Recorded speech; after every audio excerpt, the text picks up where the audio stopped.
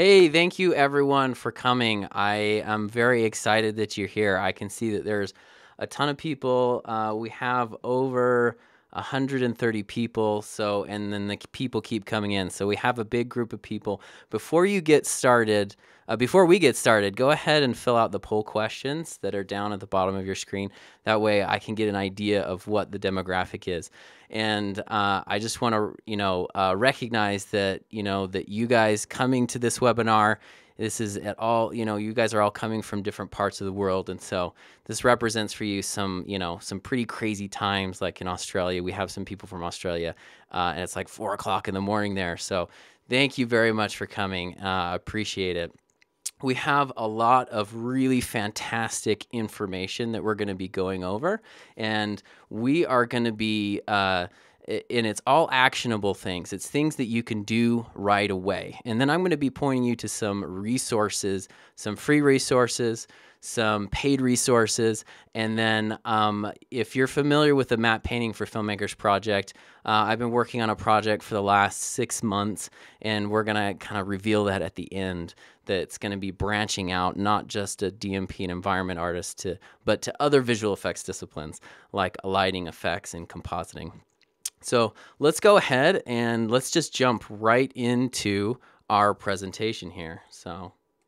Okay, so the question that we're going to be talking about here is we're going to be talking about how do you break into visual effects. So just as an overview of what we're talking about the challenges that people face when breaking into visual effects, the misconceptions about getting into visual effects, what the demo reel gap is and how to overcome it, and what is missing from most visual effects job applications, and then we're going to do Q&A right at the end.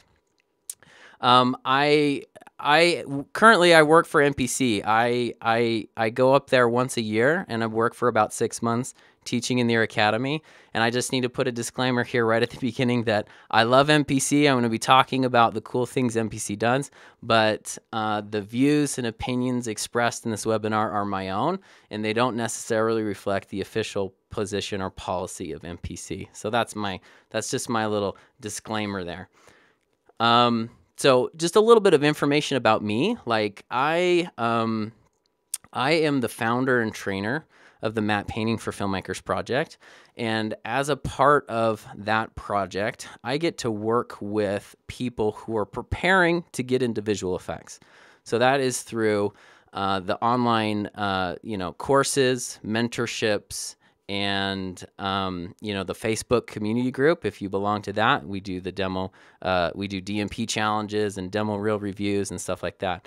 So that's really cool to be a part of that. I'm also the 3D DMP Academy trainer, and as part of that, if you're not familiar with what the 3D DMP Academy is at MPC, it's and they do it for all disciplines: effects, compositing, lighting.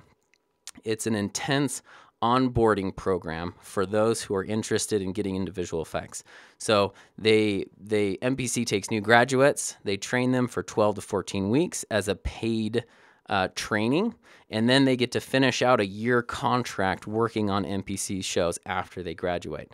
And so I do some recruiting things, and then I teach in the academy. And so I get to kind of take people from preparing for visual effects and then get them trained so that they're working and they're on the job. So I also am working as a 3D DMP lead. So I get to move with those people on the floor and work with them as their lead on visual effects shows.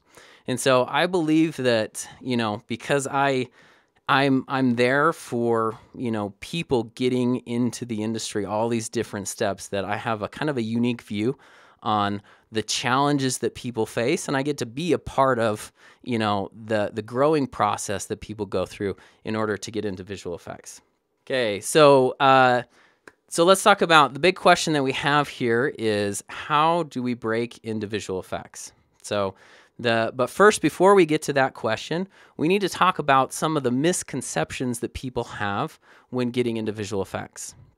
Okay, because really, if you're talking about having, like, there's this problem of this breaking into visual effects. It's so difficult, and you have to understand what the problem is before you can figure out what the cure is, right? So what we're going to spend a big chunk of what we're talking about here, we're going to be talking about what the problem actually is. So let's go over. So the first misconception that people have is that the struggles of getting into visual effects is somehow this like visual effects rite of passage, that you're made tougher by breaking into visual effects and it being this grueling, difficult process. So it's that kind of badge that artists can wear that say, hey, I deserve to be here. I've been in the school of hard knocks, and I have a right to be here. So I disagree that the struggles that people have to go through to get into visual effects is actually beneficial to them. So if you were to look at somebody that graduates from school and has to spend spending years trying to qualify themselves to get into visual effects job, their growth is quite level. Because and it makes sense, right? Because people that that are not able to get into visual effects, they have to provide for themselves or their families. So they have to get full-time jobs, and now they're doing things, on the weekends and after hours, or maybe they're in an industry that is not what they want. And so they have a lot more limited time to work on the things that they want to work on. If you compare that to somebody that gets into visual effects right after school, then they have this exponential growth curve that just happens, and they grow very quickly. The demo reels get very good, and so I don't really see that struggling to get into visual effects is really beneficial for anybody. It's not beneficial for studios. It's not beneficial for artists. So really, we should be trying to make it so that people can get into visual effects studios right after school. Another misconception about getting into visual effects is that it's hard to get into visual effects because there's not a lot of jobs available. Okay, so there's actually two areas that the industry is growing, and it's growing that more companies are using visual effects, and the companies that have used visual effects in the past are using more and more visual effects. So let me just throw some numbers out to you. So visual effects work, if you look at it over time, it used to just be feature films, but now feature films that did not use visual effects in the past, certain types of visual effects films, now those visual effects films are using visual effects as a normal part of their productions. And so it becomes, it's more and more popular for more films to be using more visual effects. Independent films are reaching out and using more visual effects. Cable networks, it's a really common thing for cable TV programming to be using visual effects just as a normal part of their production. And some productions, it's a major element of their storytelling is the use of visual effects. You also have Netflix and Amazon. These companies, it's actually great when you go down on LinkedIn and you kind of scroll through some of the feeds there, and you can see studios that are either popping up or being bolstered up by these Netflix original series and stuff, and that's fantastic to see that kind of growth and all these little studios that are taking on these Netflix original shows.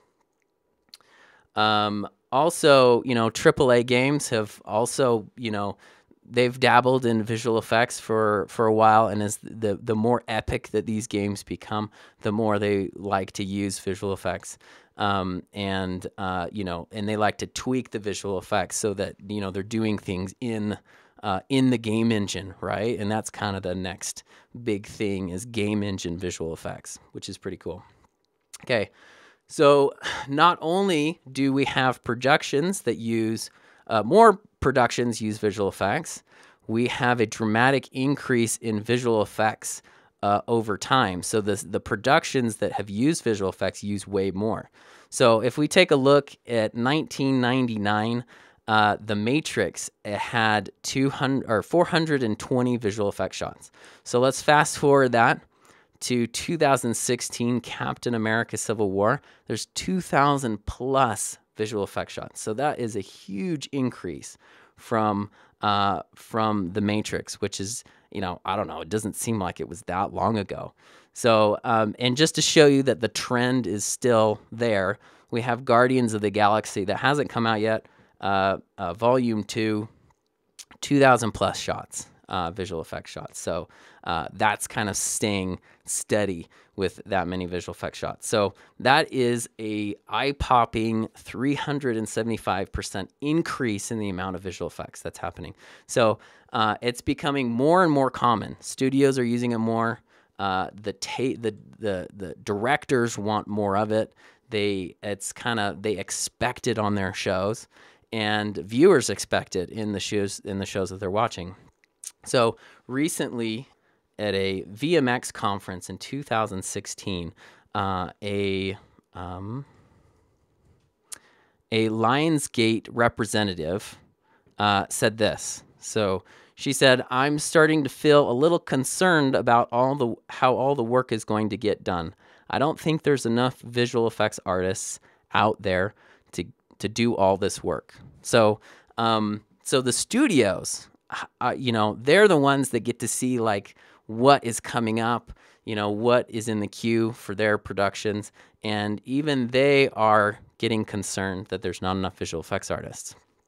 So in my own experience, in my own limited recruitment, experience, I have seen that too. It's difficult to get enough people to fill all of the spots. Okay.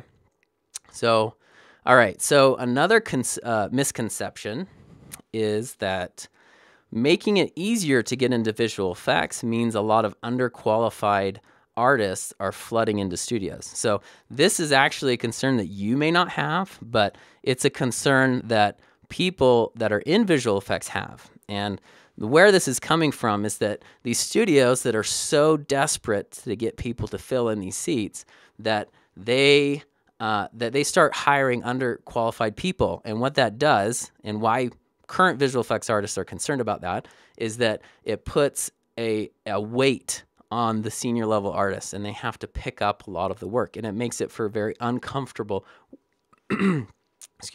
working conditions to do that. And so yes, that is actually a real concern. I think where the misconception comes in, just because we make it easier for people to get into visual effects doesn't mean that we have to compromise the visual effects standards. So that's something we don't want to do. We don't want visual effects studios to be lowering the standard of people being able to work on visual effects shows. But there are easier ways of doing it. Okay, so now that we've talked about some of these misconceptions, you may be wondering, because I just told you, and you're coming from a place of, hey, I want to break into visual effects. That's why I'm here listening to this webinar. And now you're telling me that visual effects studios are desperate to hire people. And so on the one hand, we have people that are desperate for jobs. And on the other, you have studios that are desperate to hire. And so how in the world does that make sense? And that's why this problem is so crazy and weird that it doesn't make sense unless you understand it. And that's why we're spending time talking about what the problem really is. Because if you can understand the problem, you can come up with a cure. And if you don't understand the problem, then you're doing things that's making you kind of go in circles, and you're not making progress. So let's talk about what that real problem is. And so the real problem, the two things that we're going to be talking about is a skills profile and a demo reel gap. So these are the two problems we're going to be talking about. So number one, skills profile. So the problem that a lot of people have is that they don't have the appropriate skills profile for their desired discipline. Okay. So what I mean when I say skills profile, it's you want to be a compositor. There's a list of skills that you need in order to be a compositor or an effects artist or a DMP artist. Okay. And so there's a lot of, actually in this area, we're going to go over some good things that are kind of going for you here and some challenges that you face. So the good things that are in your favor as far as a skills profile goes is that the availability of training and the dissemination of information has just exploded recently. So, when I was, back in school, I was actually watching VHS tapes, of training. Before that, you wouldn't even be able to get a hold of the software. The software wasn't even available to people, not to mention any kind of training. But like I was reaching out and looking at Nomen things and getting these VHS tapes. And then DVDs, it got cheaper, and now you had DVDs available. And so you go from DVDs to online subscriptions to a lot of things are actually free right now. You go onto YouTube and you try to learn some Maya stuff. There's tons of information on how to use Maya, which is pretty amazing. This dissemination of information, the software is more available. You can get your hands on it. Autodesk offers their software for free for people who are trying to learn the software. So that's really, really good. That is definitely good in your favor. Now, some of the challenges that you face is that these online resources and online instructors and university instructors, they have a really hard time defining roles. So that's telling you exactly what does a compositor exactly do? What does an effects artist do? What does a matte painter, lighter, and so on and so on? What software do they need to know? What specialties? So they have a really hard time defining the roles and the skills profile. And what happens because of that is that in all of these universities and educators, they're trying to appeal to a wide audience. And so they want you to come to their schools and they're trying to appeal to all of these disciplines. And so they come out with a really generalist education. Well, what you need is not necessarily a generalist education. It's great to have that generalist education, but you need to take it a step farther and you need to develop a specialist education. And so when you often, and I don't know if you've experienced this or not, but if you've gone to your professors or somebody that you are looking up to as the person that is going to be training you to be in visual effects, and you ask them, what exactly do I need to know? Maybe your experience has been that they say, I don't really know. I don't really know what they need. And that's difficult. So educations tend to be very general, and then the education becomes very fragmented. And so you go through your education process, or if you're done with your education, your formal education and you're doing self-education, then you go to this period of just kind of like trying to figure out exactly what that is. So what we're going to talk about, the solution for this is to identify the needed skills profile for the discipline that you're interested in, okay? And the first step is to assess your current assets. And what I mean when I say current assets, it's do you have mentors? Do you have professors? Do you have people, friends in the industry? Who do you have that can help you identify the skills profile for your particular discipline? The next thing that you could do is go out and look at job listings. So there's not a lot of really great, job listing websites for visual effects companies. I would go directly to the visual effects companies themselves. They often have, job boards there, and you can look and see what they are wanting for that particular job. That's a really great way to give you insight on what that skills profile needs to be. If the company that you're interested in doesn't have a job board or something, I would go ahead and email the recruiter and say, hey, I'm in this position and I want to qualify myself for this. Would you mind giving me some feedback and say, what do you need for this particular position? And maybe you can get some feedback that way. I would warn you about this, though, is that you have to look at a lot of different job postings for a particular job because sometimes these job postings are not being written by people that are the artists. Sometimes they're being written by HR, and so they can be a little off sometimes. And so that's why, to overcome that, if you look at enough job listings, you can kind of get an idea for, what the general skills profile, and then you can eliminate some of the outliers for that. You can reach out to professionals. So, you can do that through like a mentorship, a paid or informal or formal mentorship, people that are in the industry to do some kind of mentorship, or just to reach out to them and ask them questions. So right now it's easier now more and more to get connected with people. LinkedIn. And let me just share with you just a little tidbit of information about LinkedIn. So if you are able to get a nicer demo reel, and you're able to get to connect with a recruiter because of your demo reel, then what that does for you is that recruiter has connections with a lot of people. Those recruiters, it's their job to be connected with people on LinkedIn. So they connect with everybody. And so in a very short period of time, if you're able to connect with a bunch of recruiters, then you're second to a lot of people in the industry. So if you can target those recruiters and get connected to them, then you're second to a lot of people in the industry.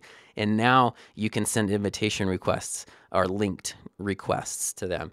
And LinkedIn is a really, really great resource for connecting with professionals. You can chat people, you can email them, and that kind of stuff.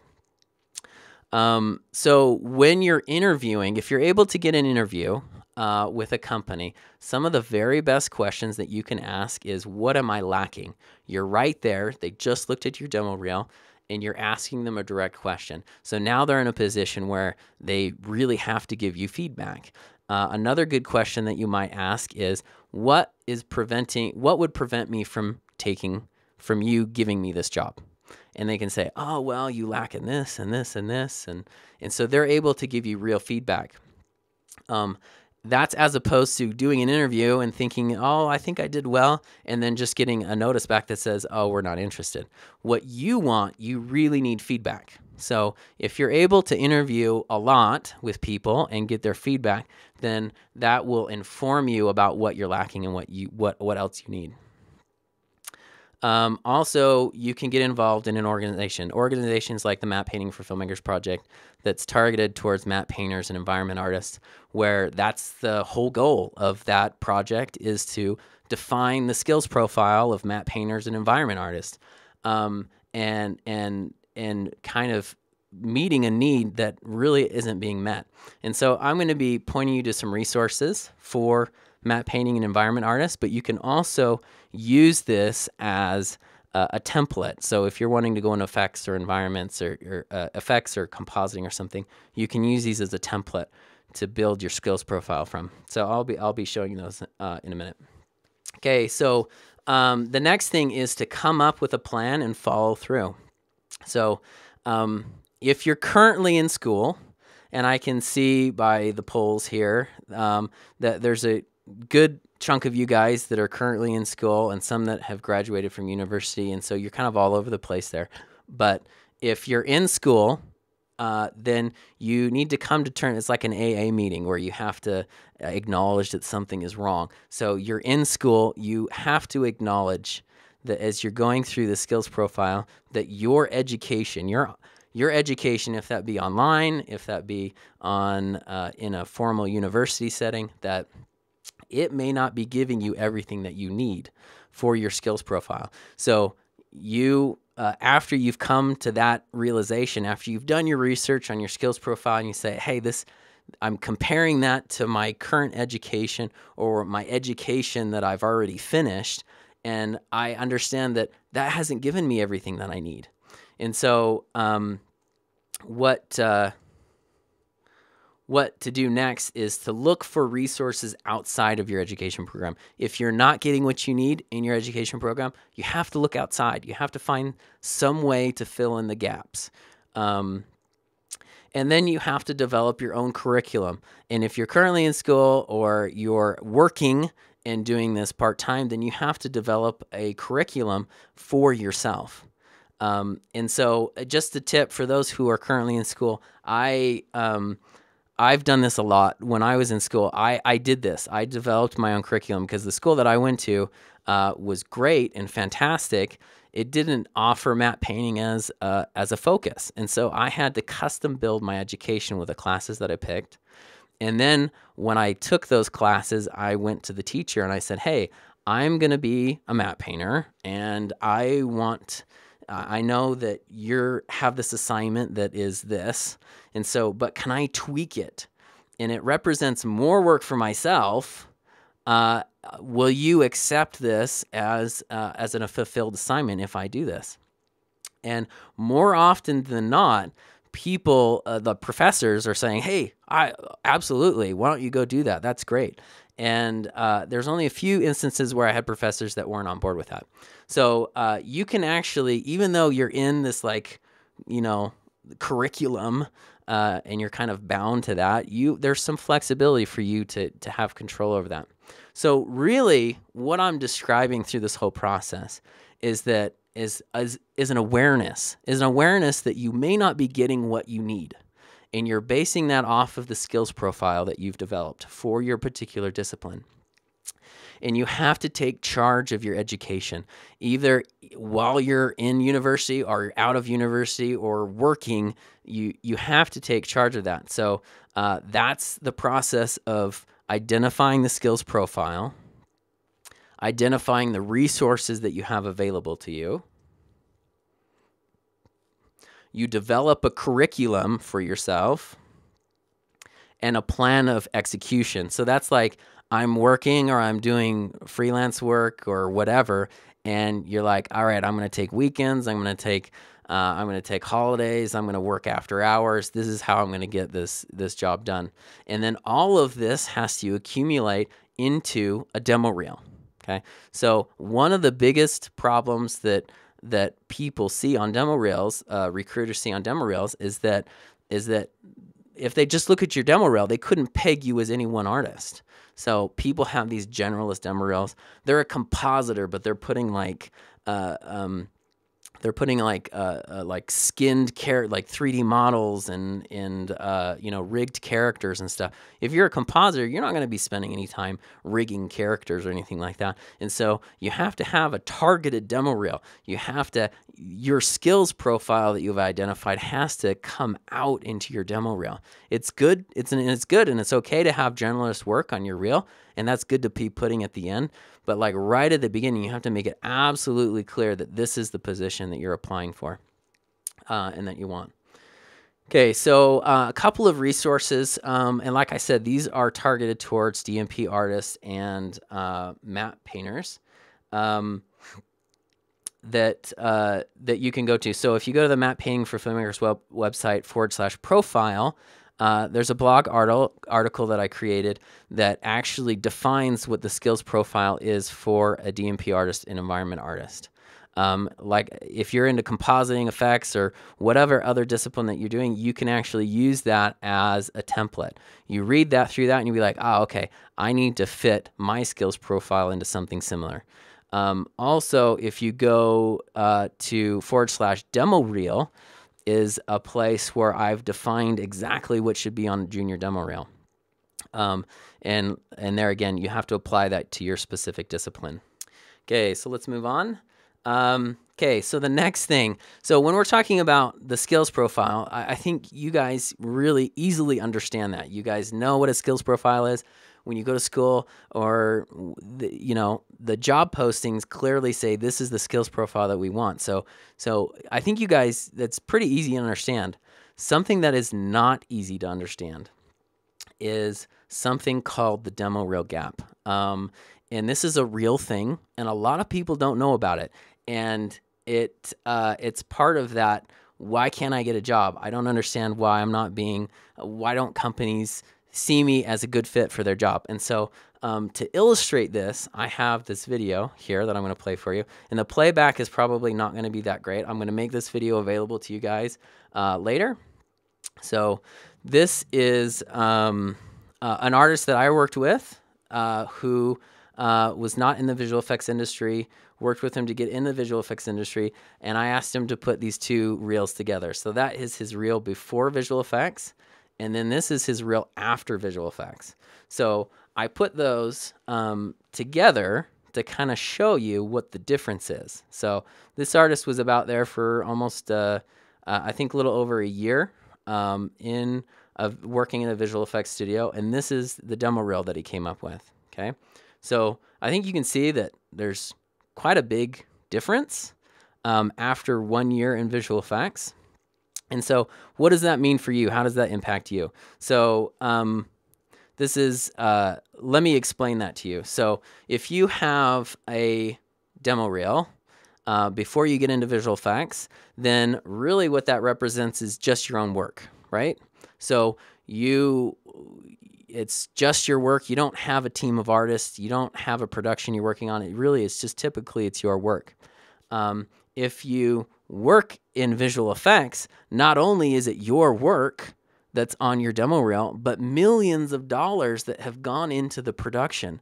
And so it has actors, it has sets, it has special effects, it has an army of visual effects artists that have worked on the shot that you are showing on your demo reel, right? If you're the compositor, you didn't build the models, you didn't do the effects work, you didn't do any of that. You just composited the shot, but because you worked on the film, you get to show that on your demo reel. And what the problem comes in is that recruiters, I guess you could say recruiters don't really have that great of an imagination. They look at feature film quality work all day long, and that's what they compare your reel to, your before visual effects reel. And so, and it's just your work. You don't have access to millions of dollars and an army of visual effects artists. But what that does is it creates a huge gap, okay? And it's wide and it's large and it's treacherous, and a lot of people don't make it, right? So and that's really unfortunate. And the people that are able to bridge that gap are considered people who've broken into visual effects, right? And so you have this huge gap. But then also what happens sometimes when people are able to, and people are surprised because they hear this, hey, I've broken into visual effects. I got my first job. It's awesome. I love it. And then after your first job is done, then you have something that's called, that stands in your way of getting your career in visual effects is like the big slump. So some of you guys have finished up your first job in visual effects, and you're like, why can't I get my next job? It's like I'm having to break into the industry again, and it's tough. And that's the slump. After your first job in visual effects, sometimes there's a slump. Sometimes people can smoothly move on and it goes into their career. Some people experience a slump, and that can be really, really difficult. So I have 2 videos here. I haven't, in a public setting like this, I haven't kind of told my origin story, but like I wanted to take this opportunity to talk to you guys because I think it really illustrates this, what I just talked about, this idea of a demo reel gap and a slump. Okay, so let's go ahead and play this video. Here on the left, I was working, while I was in school, I worked for a nonprofit organization that was putting together these Bible videos, and they were using real film and actors and sets and props, and I found this plate, and it wasn't being used by the production, and I was like, I'm going to make a demo reel piece off of this, and this is what I created from that. And it is that one demo reel piece that made it so that I could get into the industry. So like if you look at that, it has a lot of production value, right? It has tents and wind blowing, and it looks expensive. So it actually looked like I worked on a visual effects show.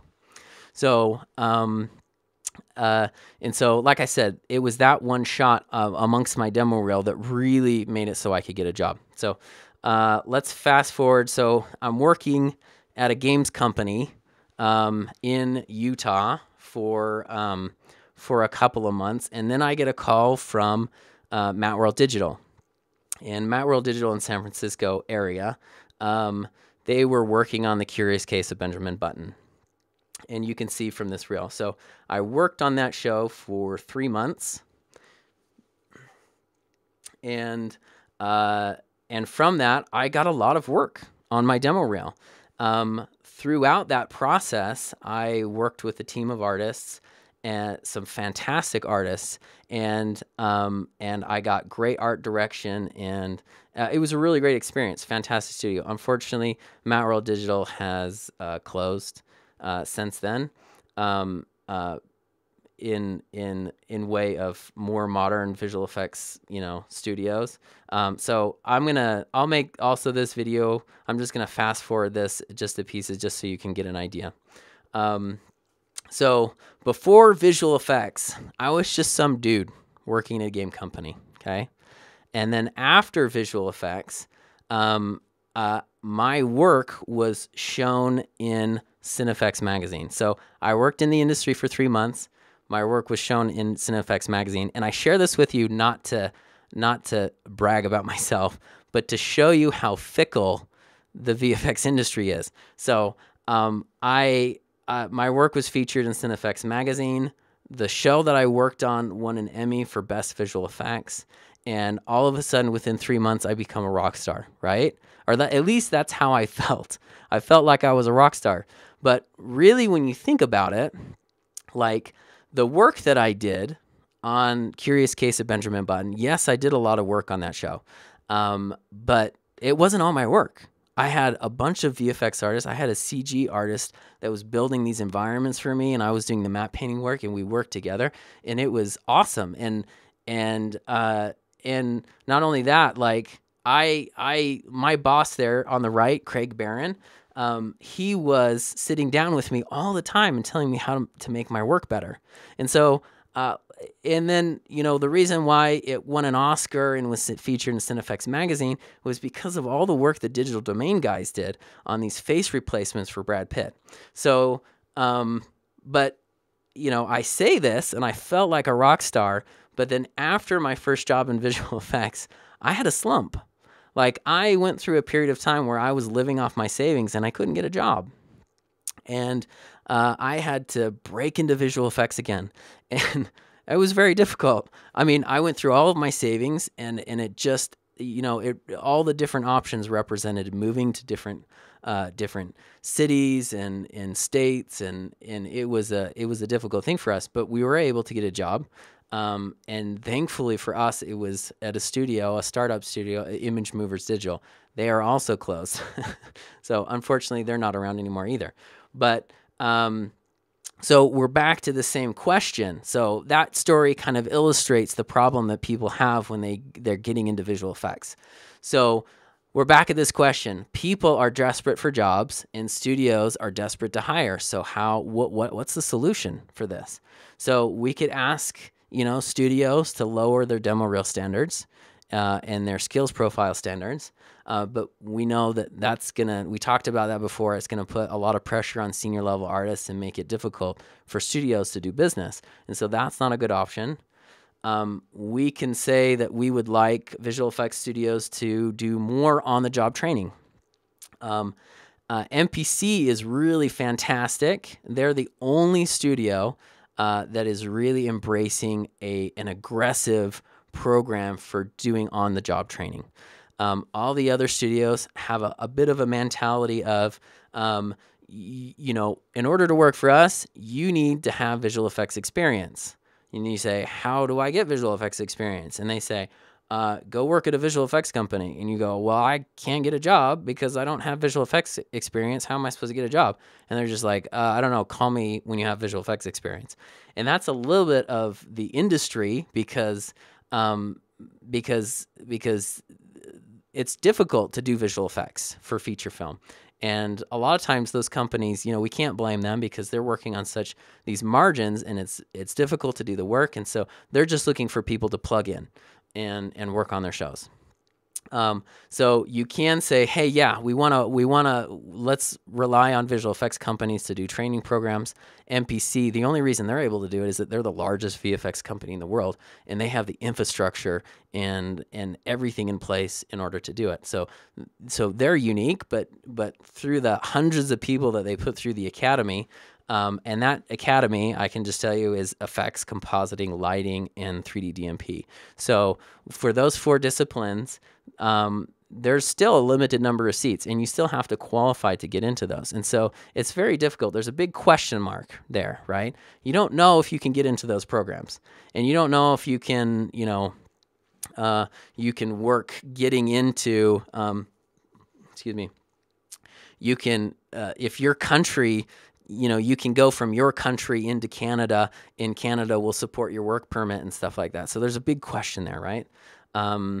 So you, on the other hand, you can say, hey, there's going to be a lucky break. I'm going to hold on to that lucky break, and I just got to wait for that to happen. So the problem with that is anytime you have a lucky break of breaking in the industry, and that can come in the form of like an internship or on-the-job training, or you get a job that you're not necessarily qualified for, that you really like work crazy hard to show them that you've got the stuff, right?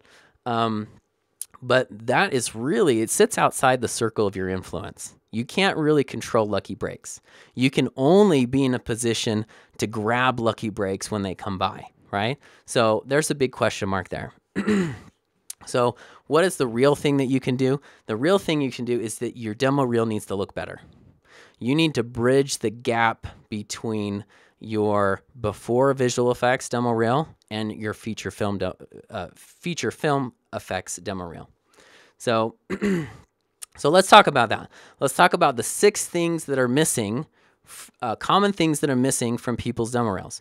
So the first one that we have here is skills profile. We talked about that before, where people are applying for something. They apply to be a compositor, but they have animation stuff on their reel, so it doesn't really fit.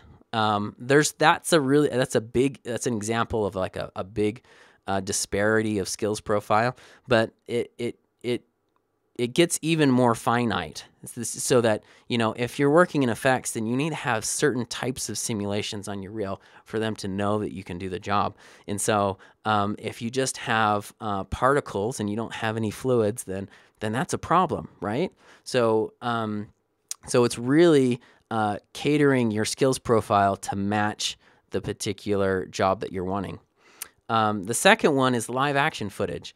A lot of the demo reels that I review and that I have seen that where people are trying to break into visual effects, there's a lack of live action footage. If you're going into live action visual effects, then it's a good idea to have live action footage on your demo reel. The challenges with that is that it can be kind of expensive to get live action footage on your demo reel. I mean, you could go out there and shoot with your iPhone or something, right? But that looks amateurish, and it kind of leads to the next one. If you do have live action footage on your demo reel, it's common that live action footage has low production value. It looks like you just went out with an iPhone, and then you're like, okay, well, I need to go buy an expensive camera, and I need to process that footage, and then all this kind of stuff, and you're at a point where you're like, I don't need to know how to work a camera and stuff. I'm an effects artist, so why do I need to learn all this stuff? And normally on the job, you don't do that. You don't go out and shoot your own footage. You have a crew of professionals that do that for you, and then these shots just show up on your lap. And so so you get to this point where you're like, oh, I could go out there and I could shoot my own footage and stuff, but then you're like, okay, that's taking time away from me actually working and focusing on my skills profile that's for my particular discipline. So that's a challenge for people. And the next one also is another challenge, is that on your demo reel, you have a lack of resources. When you're working in film, there's a ton of money that's being spent on handing you resources, right? If you are, a matte painter, somebody has gone out and potentially has shot reference footage. There's people in the modeling department that's modeled and textured stuff for you to take on. There's shot footage. There's tracked 3D cameras. There's all these things that just kind of are handed to you on a plate here when you go to work at a visual effects studio. You don't have that when you don't work at a visual effects studio. Who's doing all that work for you? And so that's a difficult thing for you to overcome because you don't have access to all those things. Okay, so the next one is appropriate scope. And what I mean when I say this is that oftentimes when people are trying to get into visual effects, they watch these visual effects shows and they say, that is the shot that I want to reproduce on my demo reel. And inevitably the shot that they pick is like the most expensive, difficult shots that they take on. So they don't realize that they're just one person and they don't have millions of dollars and a crew of visual effects artists. They try to take on the most difficult shots. So those most difficult shots are very hard, and they're typically done by senior visual effects artists that have been in the industry for 10, 15 years. And so somebody new says, okay, I'm going to do a really expensive shot, and it's going to be a senior level shot. And then inevitably what happens is that senior level shot turns out to not be very good. And because you're doing not very good senior level shots doesn't make you a good junior, if that makes sense. You need to be doing junior level shots and executing them very well in order for you to be considered for a junior level position, if that makes sense. So when you go to online educators and universities and stuff, they're very bad at helping you manage the scope of the project that you're working on. So either the scope is so gigantic, huge, or they give you no direction at all, and you're left to just figure out like what to do. And so you're off, and you kind of waste a lot of time trying to figure it out.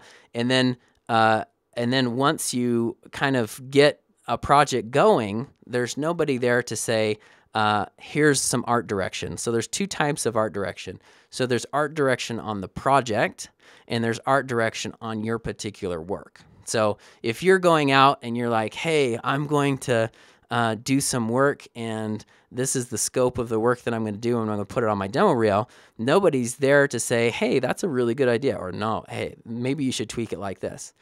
And then, so that's a challenge, but also there's not a lot of resources for people to get feedback on their demo reels. So those are some of the things that are inherently difficult for people. Those 6 things are inherently difficult for people to fill out a good demo reel. And so the question is, what is it that you can do? So just knowing the problem is half the battle for you. So now that we've gone through and talked about some of the problems, now you can say, this is how I'm going to find a solution, okay? And the solution may be for you to go out and shoot your own footage, to develop your own skills profile, to make sure that footage has production value, that you have resources, that you have the appropriate scope, that you're resourcing people so that you can have the appropriate art direction for your projects.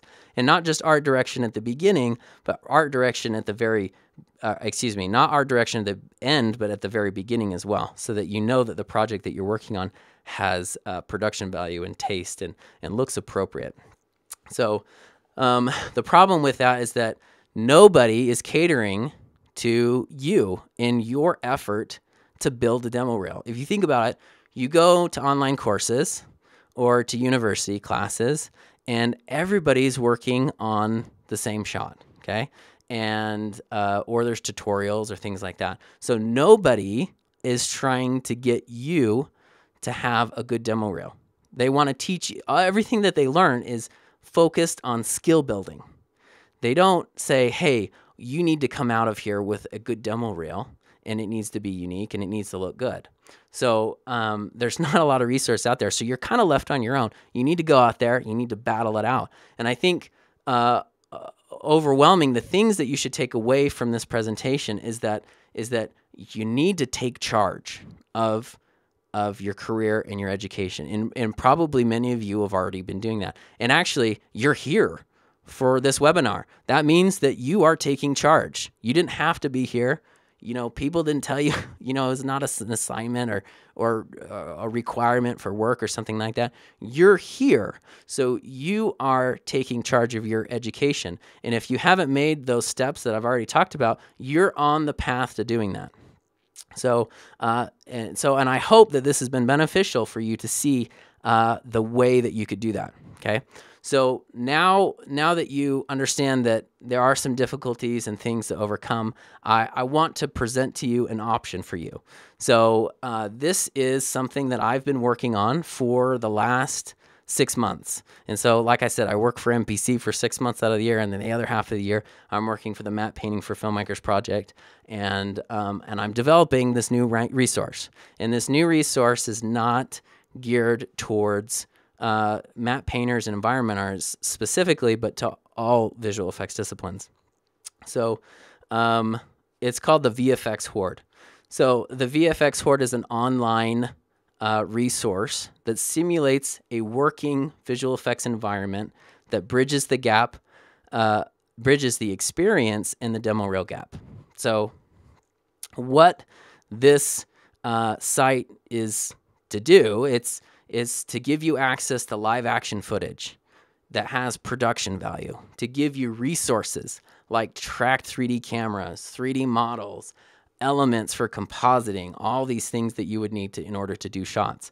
Because if you're working in a visual effects studio, you don't have to go get the stuff yourself. So that's what this website is. It's to simulate a working environment, art direction, and targeted training for these sequences.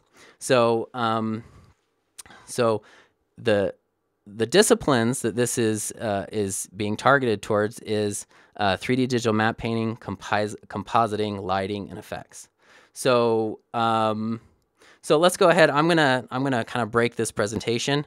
So and then I'm gonna head over. If you guys go to, and you guys can go to this right now, and if you go over to the tab at the bottom of your screen, I turned on the offers. So if you go to that, there's some links right there that will take you to these pages, to some of these sequences. So I'm going to just take a little bit of time here and walk you through the website and how it's structured, and then you can kind of like breeze through it. So if you click on this link right here, then you'll get an idea of some of the sequences that are being offered for spring 2017, and they're all the film that's being shot is at high quality. It's at 2K resolution, and it's done on professional cameras, and the whole point of it is that they're 32-bit EXR. They're 24 frames per second, which simulates a film environment, and they're available for you to use. So you can go through and you can check that out. I'm going to end this video early so you can look through that on your own. If you take a look here, there's 6 sequences that are available and their associated disciplines. And so there's underpass, shipyard, cemetery, construction site, alleyway, and cityscape. So I'm just going to go ahead and let's check out the cemetery sequence here. So here's the cemetery sequence. You can see that the discipline right here is digital matte painting. Right now, the VFX Horde website is going to be expanding. These same sequences are going to be available in compositing, lighting, and effects. Right now, there's the things that are available are for 3D digital matte painting, but it will be growing into those other disciplines. Hopefully soon. So here is the cemetery sequence. So if you just play that, you can see right here, I am the lead for this sequence. And as part of my lead responsibility for this sequence, and you watch this video, it's giving you a sequence brief. So it's saying, here are all the shots for the sequence. This is what you need to do for the sequence, and then I go through some of the resources. So let's go ahead and fast forward that. Here's some of a preview of some of the shot briefs. So every shot has its own shot brief to say what exactly needs to be done. There's specific targeted training on how to complete the things that are needed for these sequences, and then resources are made available to you. So particularly like for this discipline, there is, for 3D digital map painting, there's photo reference that's available. Let's go ahead and fast forward. There's 3D photo scanned models that you can use. And so you can take the approach of, hey, I'm going to be a DMP artist, more focused on DMP artists. I'm going to do projections and I'm going to use photography mostly for my setups. Or you can say, hey, I'm going to be an environment TD. So I'm going to take these high resolution images and the photogrammetry setups with all the cameras, and I'm going to build out like really high-res models, and that's what I'm going to use for the sequence. So you can see down here on the right, this is the sequence, the image photo sets, the different photogrammetry models that are available, and stuff like that. So when you're working on this sequence, you have access to all of these files. Gravestone facades for photo modeling, photogrammetry, image sets. So there's really a lot that's available. So here are all the different shots. And if you click on these, you'll be brought up and it will show you the specific shot brief for that shot and says, hey, this is what needs to be done. Just like you would be at a visual effects studio. So this kind of feedback and art direction kind of helps you target so that you can focus in on making your stuff look good. And it kind of levels the playing field so that you don't have to, you don't have to do everything yourself. You can just focus on your discipline and do what people do when they're in visual effects studios. So if we click on one of those, this is the shot right here. You can see down here, it's a cemetery sequence. 3D digital map painting is the discipline, and this is the shot right here. And then this shot has specific files for this shot. So the footage for download, the shot camera, the lens distortion, everything that you need for this particular shot. So I'm just going to take a moment and just go through some of these. This is the cityscape. The cool thing about this one is that you get to, it's the same location shot at multiple times a day, so that you can show that you can integrate something or change the city skyline, and you can use the same element but relight it for different times a day, which is an awesome thing to put on your demo reel to say, hey, I can do this on my demo. I can do this. And then with this, you have access to a bunch of different image sets, gigs of photography shot from a bunch of different cities around the world, Sydney and New Orleans and Vancouver and different places like that. The alleyway sequence, this one has these kind of like dark and moody shots of these alleyways. And what you're to do on these shots is fill them up with garbage and grime and add additional doorways and windows and things like that. And you have access to all of these things down here. Even ink blots, which is pretty cool, old school matte painting thing to use for masks to add grime and stuff to the walls. But then you have door sets that you can use to integrate into your footage. We have a construction site here where, which is pretty cool, that you can integrate your objects with alongside, live people and focusing on the integration of your elements into these shots. So that's pretty cool.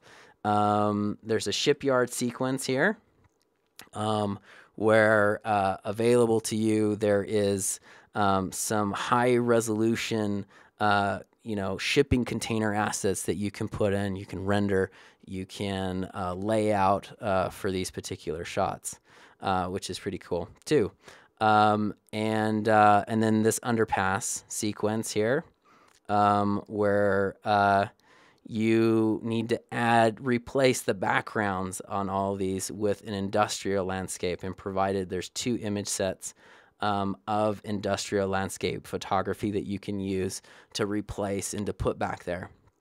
And then in addition, you have barricades that you'll be placing in these scenes, these photogrammetry 3D models that you can use to render in light and to put into your scenes. And then, of course, for every shot, there is specific art direction for all of these. So that kind of gives you an overview of what the VFX Horde website is all about. And so let's go back to the presentation. So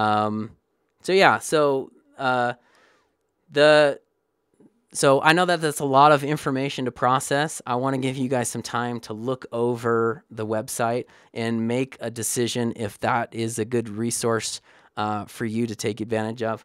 And just to give you some information on that, the sequences won't be available until fall 2017, but I want to give early access to people who pledge.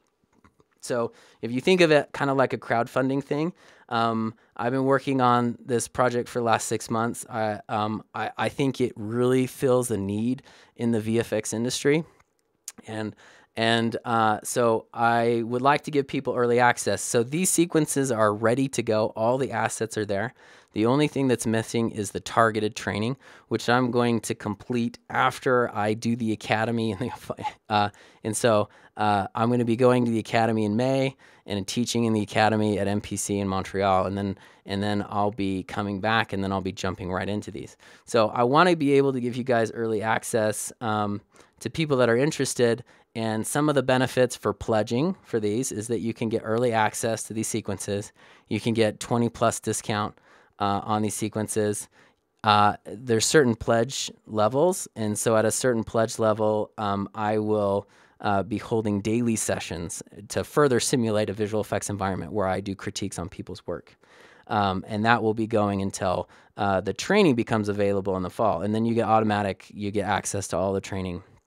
And you get to support the VFX Horde. So that's a big plus, I think. And so, so if in the comment box, if you guys have any questions for me about the VFX Horde website, let's go ahead and just take a moment to answer that. So in the comment box, if you guys have any questions, go ahead and ask that.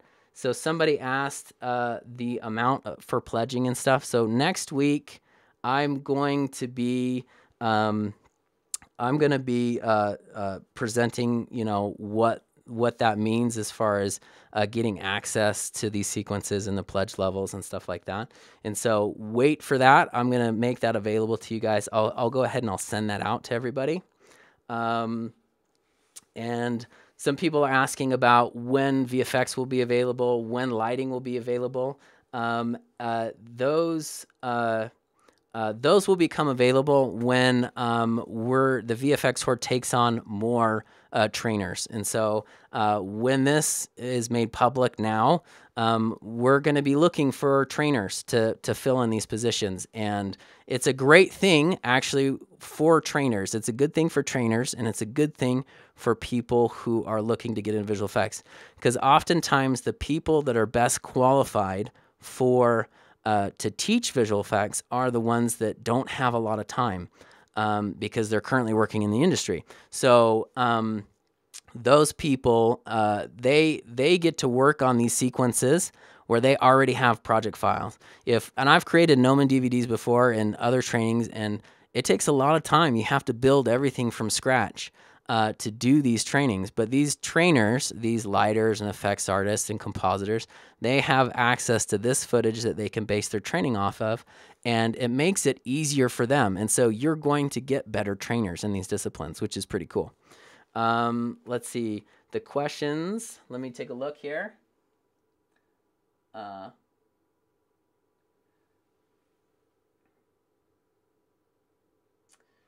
So I think I may have answered a lot of those questions.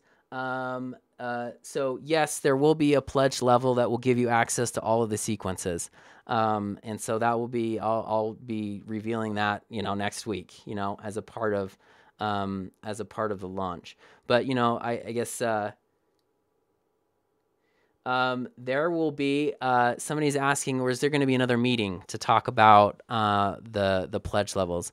Right now, there's not. I'm going to do a pitch video. So I think at the very least, if you guys are going to be kind of investing in the VFX Horde and getting access to these sequences, that you deserve a pitch video. So I'm going to develop a video that talks about all the different pledges, and so you get a real clear understanding of how all this is going to work. And so I'm going to develop that and then make that available to you, and then you can just go out and do that.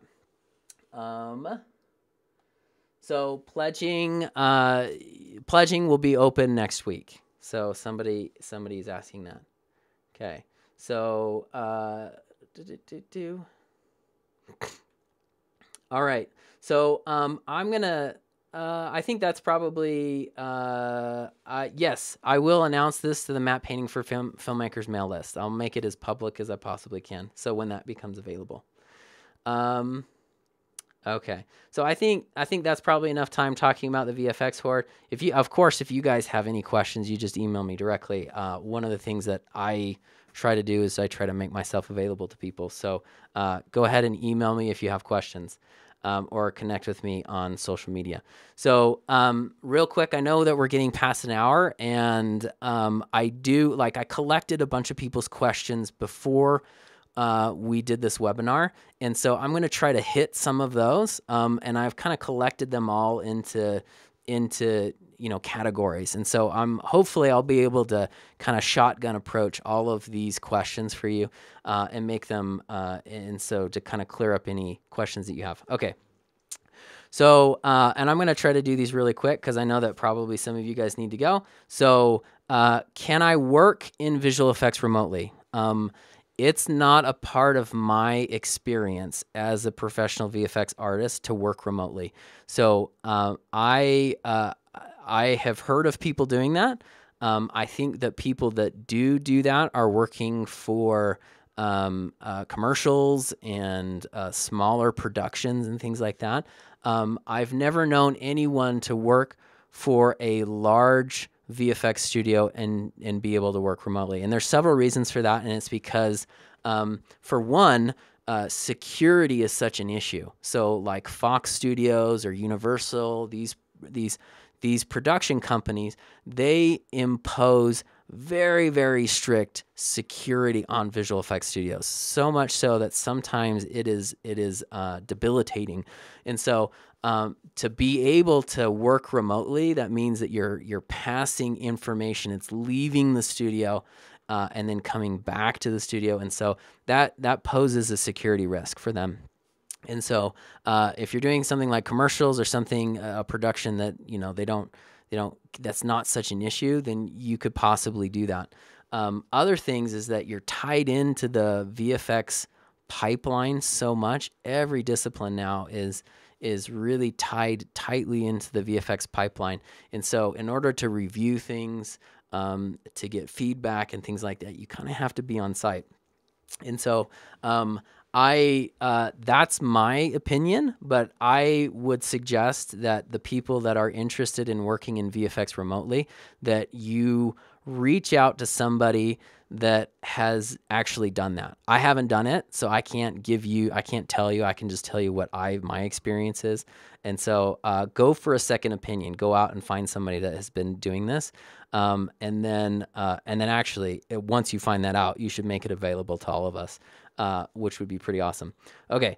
So the next question is, where are the film hubs? So this is kind of a series of questions here. The film hubs, where a lot of VFX companies like go together. So if you go to like London, I think it's the Soho area. I haven't worked in London before, but like in the Soho area, there are all these visual effects studios. You go to Vancouver, you go to Montreal, they're all like actually physically close together. So in Montreal, you can actually walk to Rodeo Effects, you can walk to Frame Store from MPC. They're all really close together. And they do that because they want to pool the talent. They want all the talent to live in Montreal or Vancouver or Sydney or whatever, so that they have availability of artists. And these artists can studio hop. They can go from one studio to the next studio. So if you are able to make the move to these film hubs, it helps out a lot. So a bit of the outliers for some of these companies is that there's actually some really amazing studios that are not in these film hubs. They're in Europe and different places, and they're these little boutique studios, and they're doing fantastic, amazing work. And so you'll definitely look up those, but really they're kind of like the only studio in town.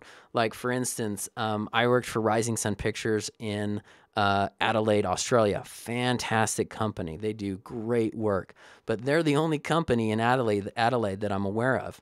And so, so you can find smaller studios that do fantastic work in these little areas. And so that's something to consider. So the next question is, how do I get a job in another country? So this is a pretty difficult one. If you're wanting to, nobody likes Adelaide. Okay. So if you want to go work in a different country, then the more qualified you are, the more willing a company is willing to pay to relocate you and to pay for you to get into a different country. Because there's a lot of expenses and things that are associated with relocation. And if they know that you're going to pay off for them as a company, then they're going to want to, they'll upfront that money for you. And so something like the Academy, I was super, super sad. There's a bunch of people that I wanted to be in the Academy, 3D DMP Academy this year, that were rejected because of visa requirements and stuff like that. It just was cost prohibitive, I guess, or not possible. And I don't know the details because I don't, there's all these legal things. And so you can't really take my advice on this as 100%, but it's difficult to get people to work, and different countries have different requirements. You have to be a VFX professional. You have to be something that the current market can't provide. The company has to show that there's a great need in order for the government to issue a work permit and all that kind of stuff. And so, that's kind of a hairy question. And so the best thing that you can do is, you have two options: get a really awesome demo reel and try to make yourself so attractive that people can't turn you down, or you could try to make a move to one of these film hubs that's inherently risky, because anytime you make a move into a different country and you're like, I paid for my own work permit, but and what if I can't get a job and all that kind of stuff? The real upside to that is that companies are a lot more likely to hire you if you have your own work permit and you're there. If you're like, I can start work tomorrow, then they're a lot more likely to do that. So, but like I said, big warning on that. It's moving to a different country without a job can be a really scary thing. I can just kind of put in a plug here about these film hubs. I absolutely love traveling, and I've lived in Wellington, New Zealand, Sydney, Australia, Adelaide. I've worked in Vancouver and Montreal, and in California. And so my family and I, we love to travel. And so anytime we go to a new place, we just live it up. So we really, really like it and enjoy it. So that's kind of my plug for that. So what language do I need to speak? So visual effects is predominantly English. So if English is not your first language, then it's good that you can develop your English speaking skills. Like for instance, MPC, even though they're in Quebec and everybody speaks French there, MPC is an English speaking company, and all official business is done in English. People that struggle with English that speak French can usually get by just fine because everybody else speaks French, but all official business is done in English. So, but if you're working at some of those boutique studios, like in Europe and stuff like that, then there's not those same requirements for English. Okay. Am I too old to get into visual effects? Okay. I had a couple of these questions, and it's not really a question of am I too old to get into visual effects? Because typically you don't see a lot of people that are older getting into visual effects because usually they're coming from a place where they have a career. They have a career somewhere. They're getting paid a certain amount, and then they're jumping careers. And it's not unique to visual effects. It happens to any industry where you're jumping from career to career. You immediately go from the top of the current career that you're at, and you go right to the bottom as a junior level artist. And so as a junior level artist, you typically take a pay cut, and you typically have to like put in the time, before you're considered, a senior level artist. And so I guess I wouldn't be asking the question, am I too old? It would be, am I willing to take a pay cut? Am I willing to work long hours to build myself up in a new career and things like that? I think it's totally doable to people, and I think it's just an individual thing. I think you just have to ask yourself, what is it that I can, what is it that I can do? So I hope that answers that question. Okay, so how can I maintain a career path after I get into visual effects? So, that whole slump that I was telling you about after your first job in visual effects, the slump. I think after getting all of your questions and stuff and seeing the concerns that you guys have, I think I'm going to have to put together another webinar that talks about how to succeed on your first job, how to overcome that lump, how to line up future jobs, and how to best network. This stuff is super, super important and crucial because as a visual effects artist, you don't have a company that is going to be looking after you all the time. You're a contractor. You're doing contract work. So that means you're responsible for lining up your next job, or for staying with the company that you're working at. And so there's a lot of things to consider when you're talking about how do I get in my career path, which we've talked about, but how do you stay in it? And how are you successful in it? There are people that never have a break in work. They're always in demand because they do certain things with their career and certain techniques. So I'm going to have to put that question on hold because that is a very deep topic, and I think deserves its own webinar.